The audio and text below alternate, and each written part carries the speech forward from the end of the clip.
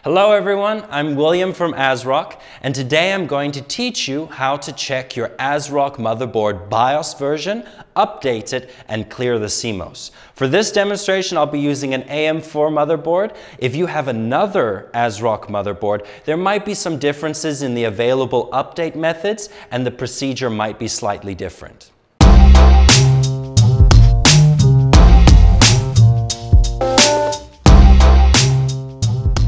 A lot of people will ask themselves when or why should I update the BIOS. You update your BIOS when a newer version is required to support a new processor or other hardware, or to fix bugs and improve stability and performance of the motherboard. The CPU support list on our website shows the minimum BIOS version required for your CPU, and the descriptions on the BIOS download page can help you decide if an update might be useful for your system. Now, we do not recommend that users update their BIOS if their system is already running normally. Now, there are three ways you can update. You can update from within the BIOS, under DOS, or under Windows. When you're flashing the BIOS, please do not remove your USB drive until the procedure is finished completely, and do not turn off or restart your computer in the middle of the process. Any of those actions will cause a major system failure. Patience is key to a safe BIOS update. There are two methods for updating the BIOS using Instant Flash. For the first method, please save the BIOS file on a USB flash drive or hard disk. Make sure that the drive is formatted as FAT32 and that the downloaded file is unzipped. Press F2 while on this page to get into the BIOS setup menu. Select the Instant Flash utility under the tool menu to execute it. ASRock Instant Flash will automatically detect all devices and only list those BIOS versions which are suitable for your motherboard. Select the BIOS version you want and flash it. Wait until the procedure has finished and you are asked to restart the system. Give the system some time to boot completely. When this is done, you can remove the USB flash drive if you want.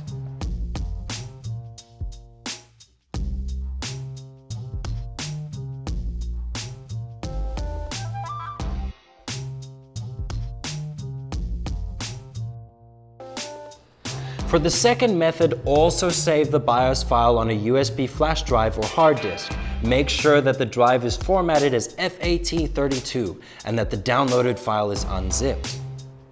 Press F6 while on this page to start Instant Flash.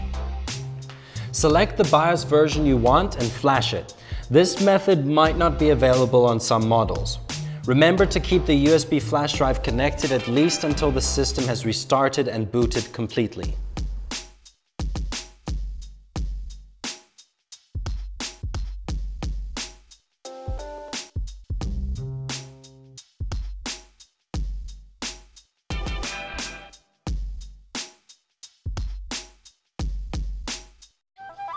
First, create a bootable USB flash drive. Download the file for the DOS update method from the ASRock website. Unzip the downloaded file and copy all unzipped files to the root of the bootable USB flash drive you created. Boot from the prepared USB flash drive. At the DOS prompt, type dir and press enter. You should see an exe file that contains the BIOS for your motherboard. Type in the file name and press enter. The program will check the model name. When prompted, press any key to reboot the system. After the system restarts, it'll automatically update the BIOS. Again, please do not power off during the UEFI update. When the BIOS upgrade is complete, it will show press enter. Press enter to reboot. After the system restarts, press F2 to enter the BIOS setup utility during boot up. In the exit menu, please select Load Default Settings or press F9 and press Enter to continue. Select Exit Saving Changes or press F10 and press Enter to exit the BIOS setup utility. The system will restart and the update is complete. Now you can safely remove the USB flash drive.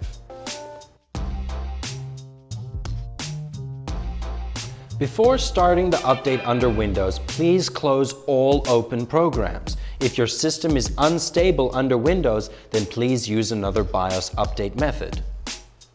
Download the file for the Windows Update method from the ASRock website. Unzip the downloaded file. Open the ASRock_AM4 folder. Start the Update BIOS batch file. The system will start to flash the BIOS. After the flashing is complete, the system will reboot automatically.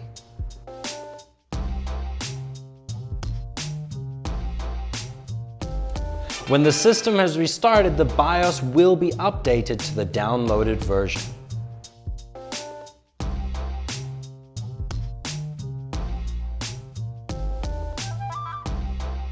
There are 6 ways of finding the BIOS version. On every ASRock motherboard, there is a sticker on the BIOS chip. The sticker shows the default BIOS version. In Windows mode, there are 3 ways. You can use monitoring or information tools like CPU-Z to check the BIOS version. Another way is to click on Start Run or press the Windows key plus R to start run. Then type MSI-NFO32 or MSInfo32. This will open up the System Information window. Select System Summary and the BIOS version will be indicated in the right pane.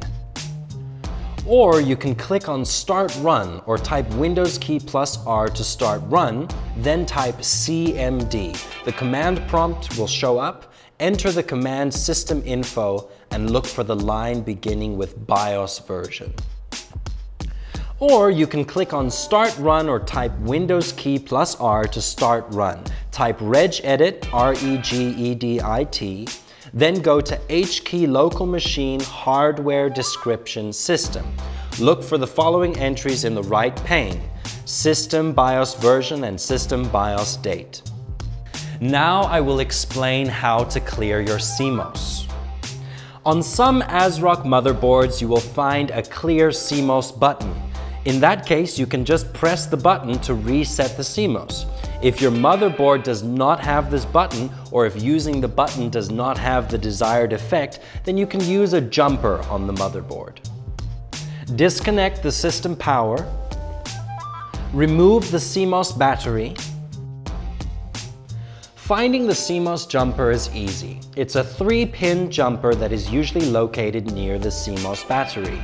If you cannot find it, then please check the schematic overview in the user manual. The jumper will be covering 2 of the 3 pins. Move the jumper to the other 2 pins to clear the position.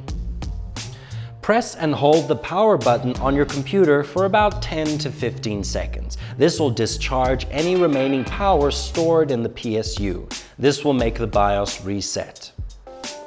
Leave the system in this state for 15 minutes, then place the CMOS jumper back to its original position. Place the CMOS battery back and reconnect the system power cable. It's important that the system is completely disconnected from power before you start this procedure.